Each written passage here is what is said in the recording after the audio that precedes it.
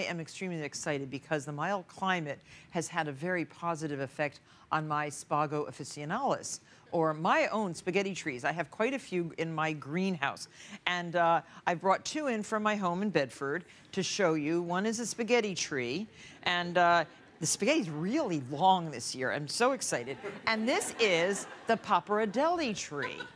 And I know probably many of you have never seen spaghetti growing like this. Have you ever seen spaghetti growing? I've never seen spaghetti growing like that, Martha. Well, it is very interesting. And you know, the Italians sort of kept it quiet for a long, long time. They did. Everybody thought you use the spaghetti machine. You can do it that way too, but the best spaghetti comes from trees. So see, just cut it off. Oops. Try not to drop any. And lay the spaghetti on cornmeal. Just spread a little cornmeal on a cloth, and then you dry this in the sunlight. It gets, that's very nice. Very healthy spaghetti. Isn't it beautiful? Oh, I can't wait to cook it.